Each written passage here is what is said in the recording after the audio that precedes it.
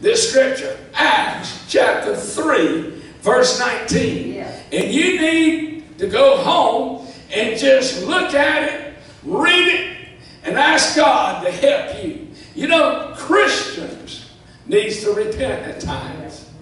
Sometimes you might think something you shouldn't have thought of. You might have said something that you really didn't mean. The Bible said don't let the sun go down on your wrath. That word wrath there means anger. If you got angry with somebody, you need not to go to sleep with that anger in your heart. So everybody needs to repent. Amen. Especially the unsaved, if you will repent. Amen. What is the definition of repent? It's complete turnaround. When you get down on your knees or stand praying and ask God to forgive you of every sin that you ever committed. And you mean it from your heart, He will do it. Then He said, repent and be converted. Converted to what? Jesus. Hallelujah. That your sins may be blotted out. God will forgive you of every lie. He'll forgive you every fornication thought, adultery thoughts, every sin. He'll forgive you for that.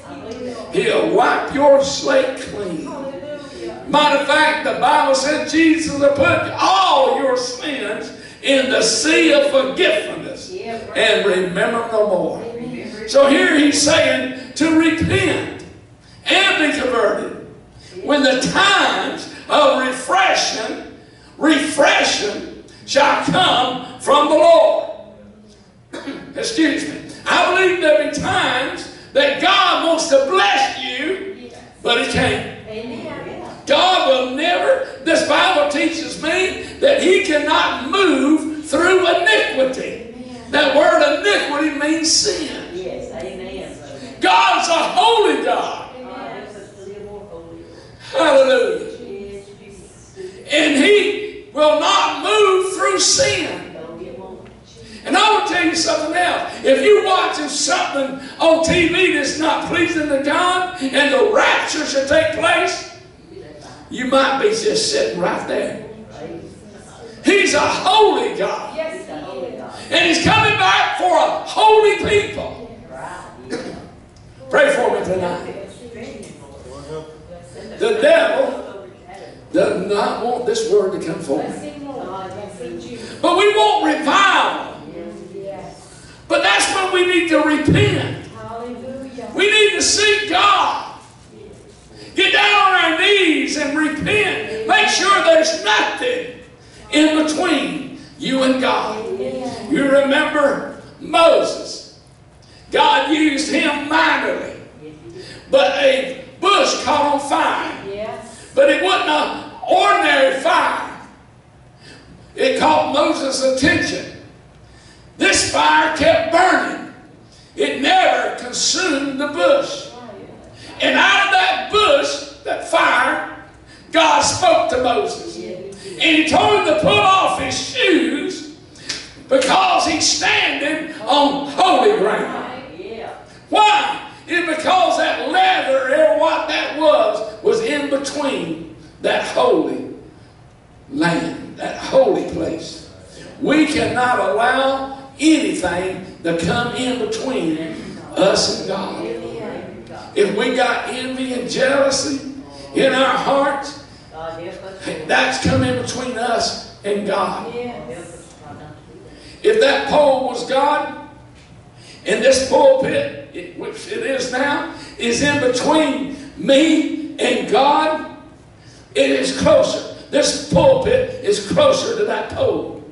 Because I said that to be symbolic as God.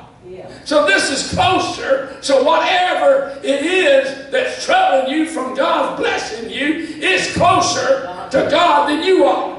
It's in between you and God. And you cannot allow that and expect God to give you some refreshing moments with Him. I don't know if I'm teaching tonight or preaching. Amen. But a lot of people don't know why, amen, that they're somebody else? Why can't I get anointed when I sing? Why can't I get anointed when I testify? Why can't I get anointed when I preach? I'm here to tell you, amen, if you'll repent and be converted, and when the times of refreshing comes from God, you'll be the first one to receive it. Amen? Hallelujah. Fresh. What's the definition of fresh? Like new. Like new. I looked it up. I know what I'm talking about. Make you like new. Refreshing. Every once in a while, we've been saved for a while. We need a refreshing. And I know people's watching tonight. Matter of fact, somebody called me from Virginia, told me, hey man, they watched last Sunday morning because they recorded it. I know people is watching. But I'm here to tell you tonight, even you that are watching, if you want a move of God and you want a refreshing of the Spirit of God, make sure there's nothing in between you and God. Amen. When somebody pulls out in front of you, or you pull out in front of them, and they give you all kinds of hand language, and they curse you out, amen, if you get angry about it, you need to repent. Or if your husband or wife or children or somebody say something and you hold a grudge, you need to repent. God's not going to anoint just anything. We got to come clean before God. David said, Lord, create in me a new heart. A new heart. Hallelujah. And the right spirit. We got to have the right spirit. I know people is watching. Amen. But I want to tell you, I am a preacher, and I'm not boasting about that. I know what God has called me to do. But every once in a while, I have to get down on my knees and say, God, if there's anything in my heart, if I said anything, if I done anything, if I thought anything, forgive me. I have to repent. Amen. Ever since I got saved, all these years, all along, I repent. This is for the church. This is in the 3rd chapter of the book of Acts. After the day of Pentecost, after they received the Holy Ghost. I'm telling you, people that's got the Holy Ghost has to repent every once in a while. I don't know who this is for, but I'm going to preach it anyway. Hallelujah. Job 32 verse 19. Quickly look at that. Job chapter 32 verse 19. Hallelujah. While you looking at it, listen here. It says this, behold, my belly is as wine which have no vent. Other words, like wine, when it's being fermented, it goes to bubbling. Hallelujah. Oh, listen to this. Behold, my belly is as wine which have no vent. It is ready to burst like new bottles. Have you ever been so full of the Holy Ghost, glory to God, that you thought you were going to bust wide open? Amen.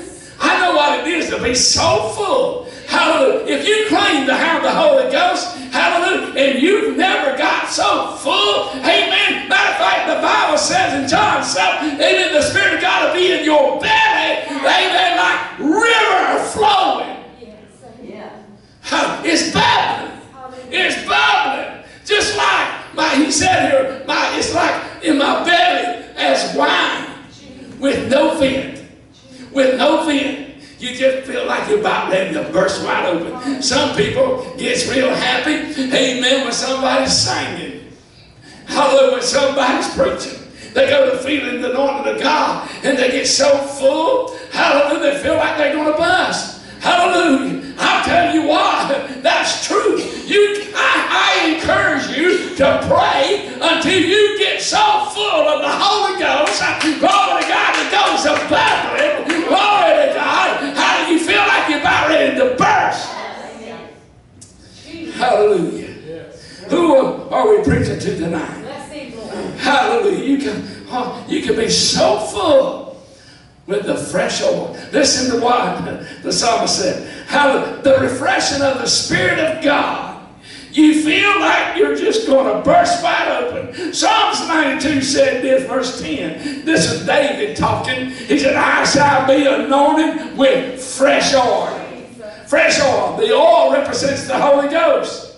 Meaning the Spirit of God. I shall be anointed with fresh oil. Not old, burnt, stagnated oil, but fresh oil. Amen. Not what you had a year ago or 10 years ago. Fresh anointing. Be filled with the Spirit every day. Hallelujah. And then Job 32:20. Look at this verse. I will speak that I may be refreshed. Glory to God. When you get the Spirit of God in your belly, hallelujah, you feel like if you're going to burst wide open, then you can speak. Then you can testify. Then you can sing. Then you can preach. Then you can witness. Glory to God. But wait till you're about to burst and then God will give you the words. That's what it means. I shall be anointed with fresh oil. If we'll pray and seek God, amen, we can be like Job 32:20. I will speak that I may be refreshed. When you get anointed, you'll get that refreshing. Hallelujah, from the Lord. Glory to God. You cannot really witness until you are refreshed in the Holy Ghost, the Spirit of God. Hallelujah. Oh, thank God. It's not by might. It's not by power. But it's by my Spirit, saith the Lord. Hallelujah. Job now 33. Turn over one more chapter. Verse 4. I don't know if I've ever preached so much out of Job. Listen, the Spirit of God hath made me. You don't make yourself. It's the Spirit of God that makes you. Have you ever wondered why this one gets anointed on a certain thing and somebody else don't? They go to the same church to read the same Bible. It's because some people try to make it on their own. But Job, amen, he's saying here, it's the Spirit of God that hath made me. I haven't made, I'm like I am because of the Spirit of God. Amen. I do what I do, hallelujah, because of God made us. The Spirit of God made me. And the breath of the Almighty have given me life. Have you ever wondered why people say, well, why can't I live like that? Why can't I have a life like they do? Amen. It's because the Spirit of God made them. They didn't make them on their own. You cannot make it on your own. You can't make it through on your own. The disciples, even Jesus told them to get in the boat to go to the other side. But a storm came. They couldn't make it on the other side on their own. Even though they were disciples of Jesus Christ. Jesus came to them in the night, in the storm, walking on the water. And when he got in the boat, the storm ceased. We cannot make it on our own. He's got to make us. Yes. We are what we are. Amen. By the Spirit of God. Yes. Who are we preaching to tonight?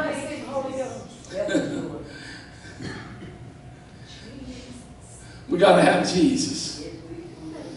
I wish everybody would go home and read Genesis 1. Start in verse 1. In the beginning, God created the heaven and the earth. Notice God created the heaven first, then the earth. And the earth was without form. The earth had no form.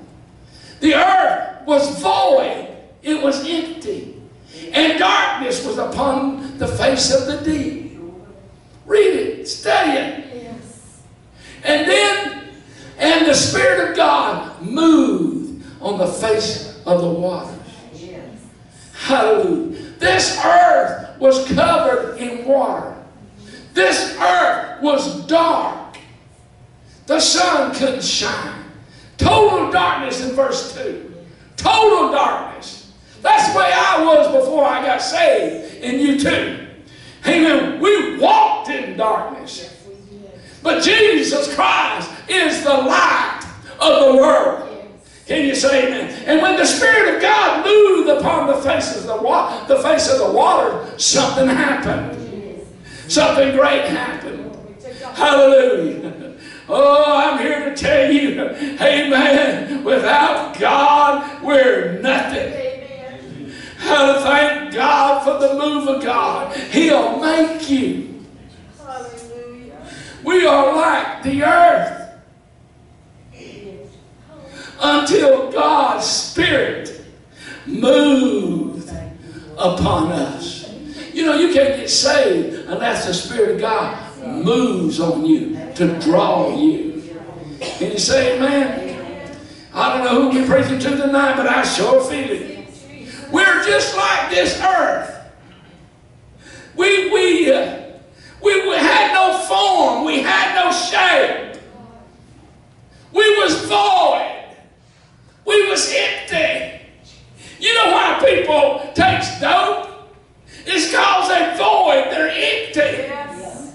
You know why people turn to alcohol? It's because they're void. They're empty. Yes. They're miserable. Yes. They say, if I could just smoke this or take this, I'll be all right. But when it wears off, they're worse. Right. If I could just move to the other side of town, if I could do this, maybe if I could get this man or this woman or this job, but they get all of that and they still void. Just like the earth, without the Spirit of God, you have no shape. You are void, and darkness is upon your heart. But I'm here to tell you tonight, once the Spirit of God moves on you, He'll shape you. He'll fill you. You won't be void no more. You'll be satisfied. Thank you, Lord. When I was coming up, there was a song, rock and roll. I can't get no satisfaction. That's the truth. You cannot get satisfied. Nothing will satisfy you. I'm telling you, you say you can win the lottery and be satisfied. No, you just be a rich, miserable, blind, tormented person. It takes the Spirit of God to shake you, to fill you, to satisfy you. Thank God for salvation. Hallelujah. Thank God for the Holy Ghost. Thank God for God.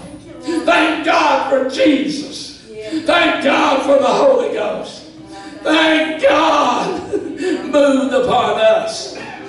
He will do the same for you. He'll do the same for you. I'm not proud of my past. I'm not proud of it. But I feel compelled to tell somebody, I wasn't like this forever. I was a thief. I was a liar.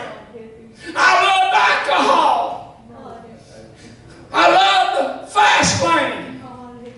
I got tattoos on me before I got right. They're still on me.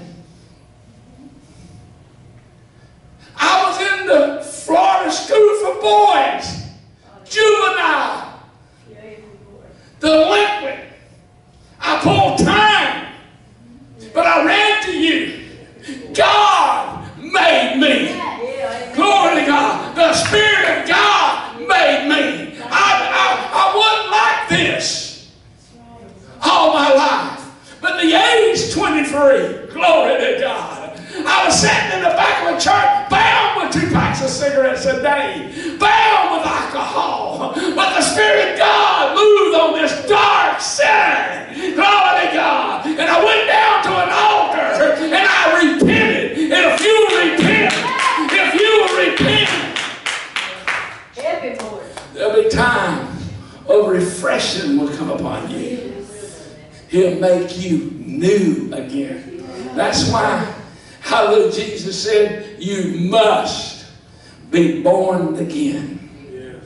At age 23, It was impossible for me to go back into my mother and grow 9 months and be reborn. How many times have I said, if I could just live my life over? You know, we can't wait till we get to be a teenager.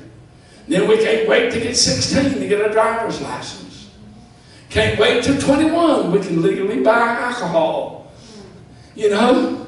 But I was still lost, bound, empty. Had no shape. Void. My heart was dark. Darkness. I haven't always been this way. A preacher. A daddy. They got a song out you need to listen to. When Dale back there, our son, was 6 years old when his mother and I got saved. There's a song. When he came home this time, after going to the altar and praying, he came home. His little boy ran like all the other times and hid behind the door. But Daddy says, son, you don't have to hide no more. You got a brand new daddy. Glory to God. And a brand new mama. How can you shout amen? So that's what Jesus will do. He'll make you like new. He'll forgive you of all your sins. He'll make a daddy out of you. He'll make a husband out of you. My wife didn't have to divorce me to get a new husband. I got saved and I become new.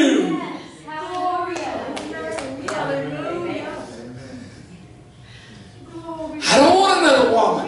It ain't in me. The Bible said if a man look upon a woman and lust after her in his heart, he commits adultery. All adulteresses are going to have their part in the lake of fire.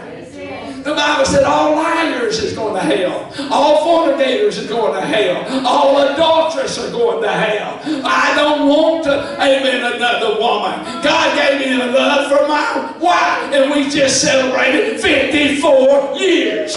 Oh, only by God. I said only by God. I quit several jobs because I had a chip on my shoulder. Somebody try to tell me what to do. I cuss them out or go swinging at them. Yeah. But since I got saved, I kept my job. Instead of stopping and getting a joint or alcohol, I brought the money home where my wife could put shoes on our son. Lunchroom money. I was raised, amen, by taking a sack lunch. When we had whatever we had, fried potatoes, the old bag would grease up 4 or 5 inches. Only the rich folks ate in the lunchroom. I had to wear shoes with cardboard in the bottom, wore the hole in them. Oh, it was awful. Our dungarees wore out. Man, I wish I'd kept them. I've been rich. Bleached out. Yeah, that's right. Holes in them. Hand-me-downs. Yeah. Mama went to the GW store. We got to calling it GW. Yeah. Some of y'all don't know what that is. That's Goodwill. But we gave it a kind of popular name, you know, GW. Where do you get your clothes from? GW. But let me tell you something. You got to repent. Repent is a complete turnaround. You can't hold on to habits. There's no such thing as halfway repentance. Jeremiah, the book of Jeremiah said, "Oh Lord, heal me, O Lord, and I shall be healed. Save me, and I shall be saved." God don't halfway save nobody. Amen. Just because you go down to an altar one time, but if you get out there on the job and you find yourself slipping, saying this or doing that. You need to come back. Yes, yes. I had to ride the altar. You know, in church, I got built up here in the singing. I'm talking about at age 23 when I got saved. And when I hear the preaching, I was encouraged, Kenneth. Oh, but listening to those filthy men's mouth that I worked with, and the posters up in the pool room, in the bathroom, the nudity. You had to go around like this, you know. People cursing, telling filthy jokes. So by Monday, I get kind of a little sideways. And Wednesday, I was completely sideways. But I'd go to church on Wednesday night and get refreshed. Oh, yeah. Glory to God. Oh, and Thursday morning, go into that workplace feeling good. And then here it starts all over again. Friday and Saturday, I'm just about turned sideways again. But Sunday morning, oh, it was a fight. It was a fight. Oh, but I kept going to the altar. Hallelujah. And I kept praying till God sanctified me. And when He sanctifies you, He takes all of that out. He takes all that lust out. He takes all that temptation out. Yes, He does. Glory to God. You can stick your chest out. Amen. And walk right in front of the baddest of the heathens. Yes. That don't know God. Can't grab your Bible. Now our daughter, she got saved. Oh, she got born after we got saved. She don't know nothing about that kind of life. But I'm telling you, I want to kind of bear down. Amen.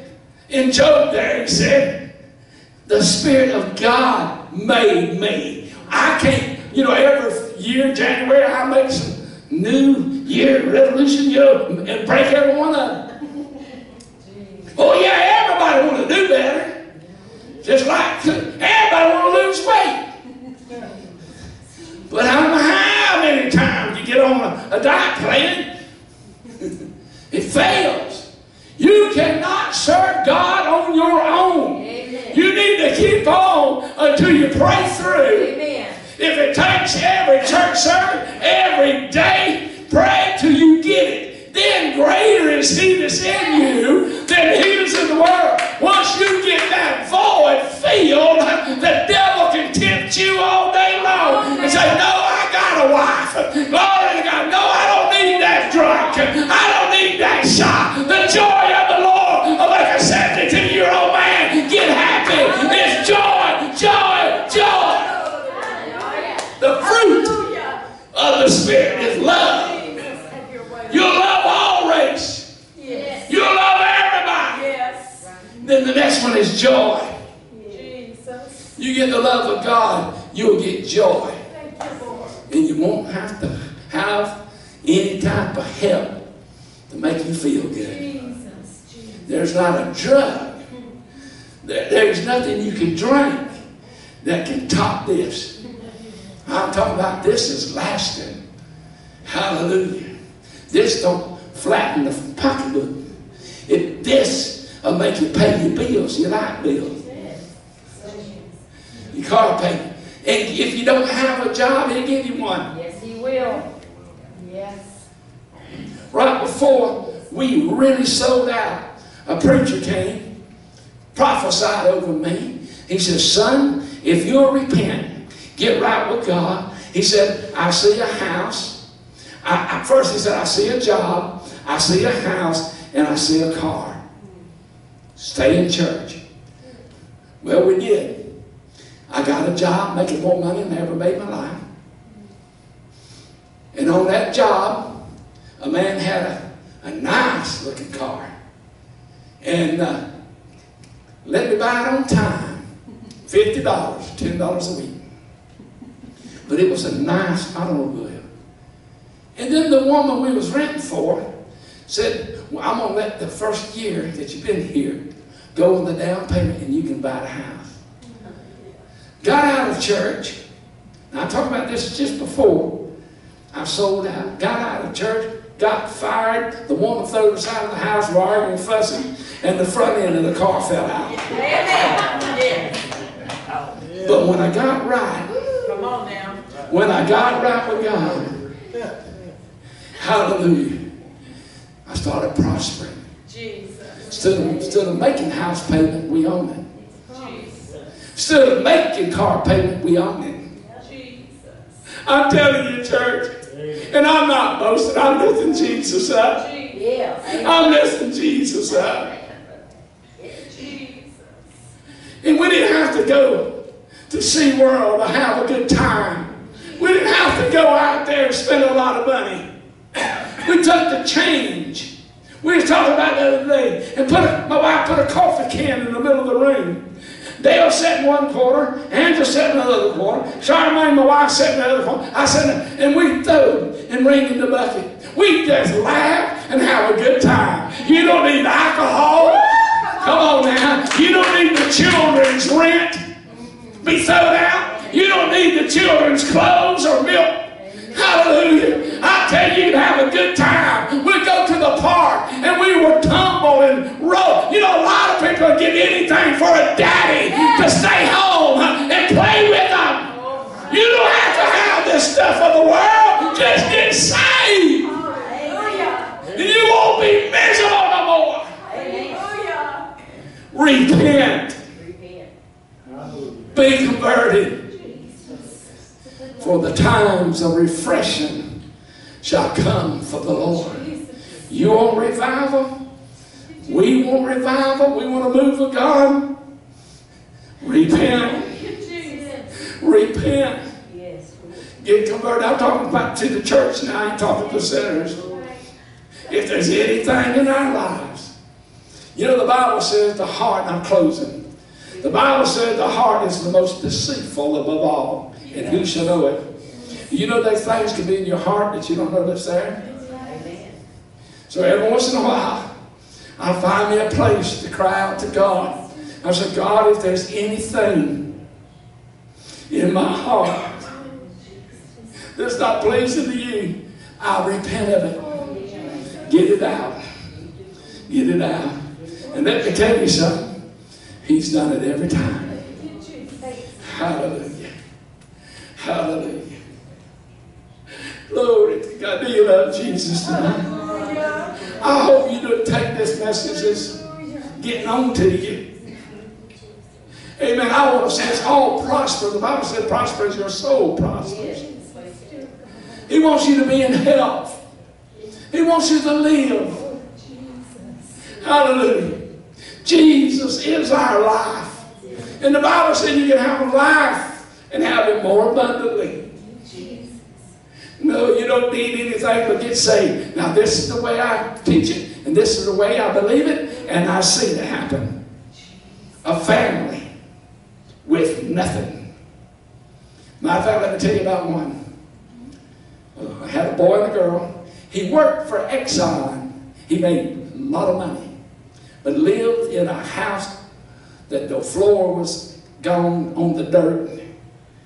Old grandma's house left it to him. Needed wood, needed a nicer ride. The children's never been in the mall. Never been in the mall. Never had anything new. Never even owned a pair of jeans. But Mom and Daddy came to where we was holding church and got saved.